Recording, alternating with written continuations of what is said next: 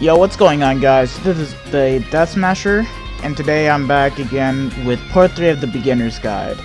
Now, I kind of had this planned out for like a couple of weeks ago, but I never really got around to uploading it, and believe it or not, this is my third attempt in trying to remake this video, because my first attempt, it was outdated. Second one, my new mic fucked up the audio, so I had to readjust it, and now, here we are. Today I'm going to be explaining how to farm orbs faster on this game, so that way you can get the most use out of when it comes to summoning for new characters you want, etc, etc. So we're gonna start off with the most essential part, the characters. So as you guys know, you do get orbs for when you complete a character to a certain level. So we're gonna start off directly with the lower star characters. 1-star characters, when they're at level 40, you get 5 orbs from them, and they can be acquired throughout the story mode. 2-star characters, when completed at level 50, you can basically get yourself 10 orbs, and there are a lot of them from the story mode, so there's a bunch of resources for that, so don't worry. 3-star characters, they can be both obtained from the story mode and even lottery events, and can be acquired from summoning, and these are the most common bastards out there right now. And completing their levels at level 60, you will get 25 orbs, which is enough for a single. 4-star characters, they're acquired from summoning, getting lottery events done, and doing sub-stories. And getting them at level 70, you get 35 orbs. So it's a little bit more than a single, but still good enough. Now, as for 5-star characters, completing the character at level 100 will net you 50 orbs, 2 singles. And then 6-star characters, you get 75 orbs from getting the character's levels to level 150. And for the upcoming characters that will receive the Resurrection update, like for example my Ulquiorra and Yoruichi that I'm working on right now, well, same thing, level 7, same thing, 75 orbs, because they're essentially new 6-star characters with updated stats. So yeah, if you happen to pull a 5-star character that is brand new, you're not just getting 50 orbs from them, you're getting around 125 orbs from them if you do the math. And if you get, like, I don't know, let's say the first 5 OG characters, which is either Bankai Ichigo, OG Aizen, OG Yoruichi, OG Ulquiorra, or OG Mayuri, you're getting 200 orbs from them, which is almost a multi, just 8 singles. So yeah, there's a lot where that comes from. But for the OG units, you need to, when you resurrect the character, you need to rework on everything. It's like 6-star characters, but the character level resets, the fodder meter resets, everything resets. So yeah, that's it for characters. Next thing is events. So when you start off the game, there's a shit ton of events that you can use to grind. Like we have the Urahara's training grounds, which you can get crystal, jewels, and yeah, basically completing all of them, they give you 60 orbs from doing that.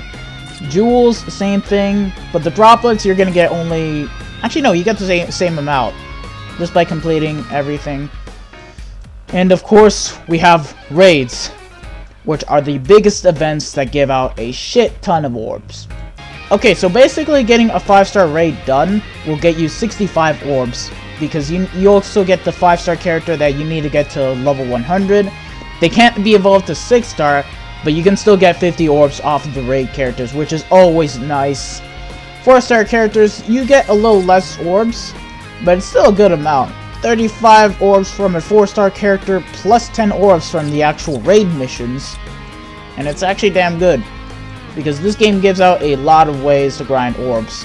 And then we got the Frenzy events, which they always change every single month. Right now we have a Frenzy Opero, which is ending soon. And of course, you can get yourself a free 125 orbs off of this character, plus orbs from the limited orders, and the orbs from the actual Frenzy event itself. And the only way to power up this Mayuri, really, nigga, it's simple. Just to collect these crystals, and you can do it both in single player and co-op. And of course, we have the usual casual lottery events that they dish out almost every week, and they give out a 4-star character. And sometimes the chapters, they can either be multiple chapters but only have one difficulty mission, or they can just be a couple of chapters and have 3 multiple difficulty missions. And sometimes a little bit on the intermediate level, where we have a good medium of chapters and only 2 difficulty levels. But either way, you're still gonna get a lot of orbs from these lottery events. And of course, this, well, it's kind of the same thing, but it's a bit more harder for you guys. And of course, drop.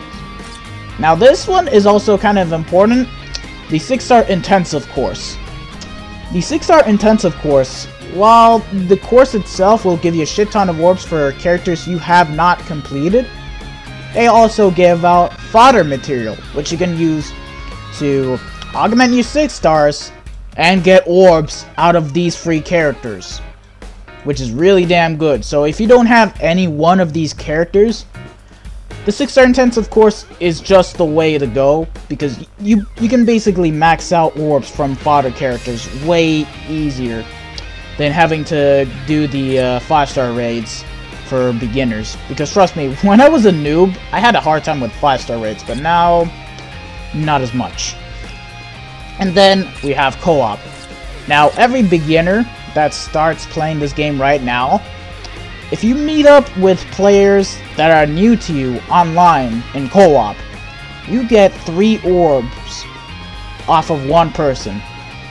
3 times 3 equals 9, and you can farm up to 600 orbs, which is enough for 2 multis and a couple of singles, but it's still good for when you start off.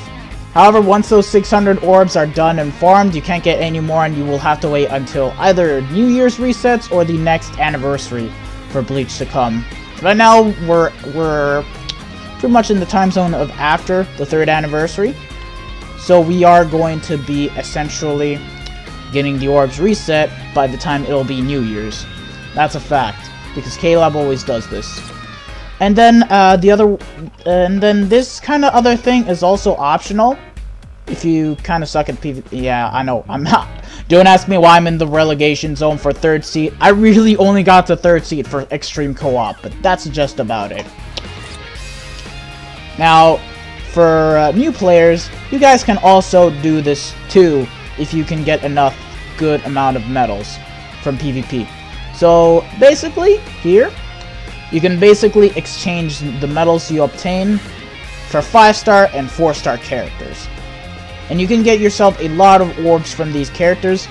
And these medal exchange 5-star characters, while they have really shit stats but have good soul traits, you can actually evolve them to 6-star. And you can basically get yourself free orbs off of them. But because they're free-to-play units, you're gonna need 5 Hogyokus and 5 Hogyoku's wills. So, yeah.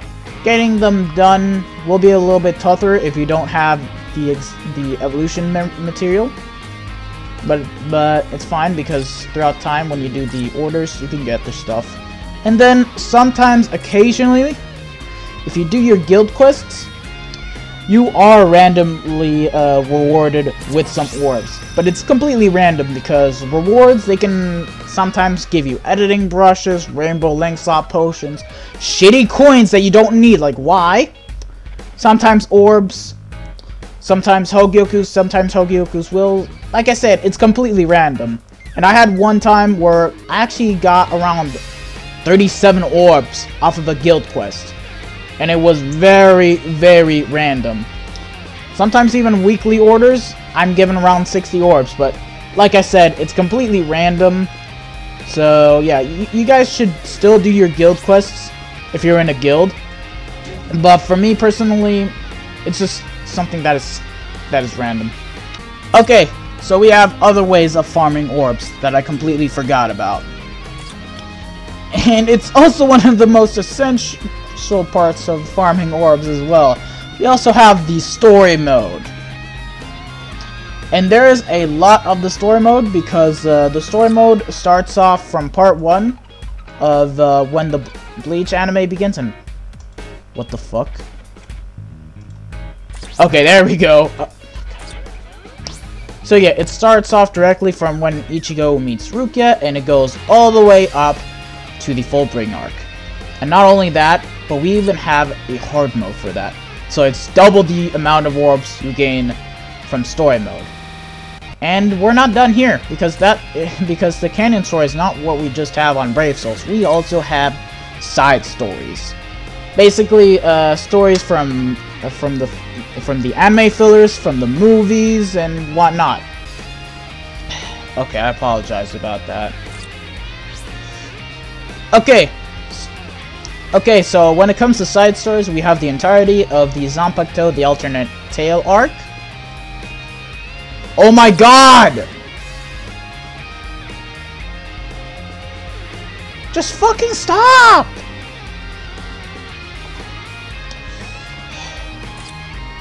Alright guys, so I had to re-record my audio footage because XSplit kind of fucked it up. So anyways, when it comes to side stories, we have the entire Zanpakuto, the alternate tale arc, which has 3 parts altogether. And then of course we have the invading army arc, which is basically the arc that happened right after the final battle with Ichigo against Aizen. And of course, hold on, as soon as the video gets to it. We also have the new Captain Shusuke Amagai arc, which is currently in progress. We only have part 1 for now, but we'll get part 2 soon, sometime later, I don't know when. And of course, we also have Memories of Nobody, the Diamond Dust Rebellion, and Fade to Black as story arcs into the side stories. Hellverse isn't there because they made it a lottery event. I don't know why, but they were stupid to even do that. And of course, just like the normal story mode, we have hard mode, so it's double the orbs.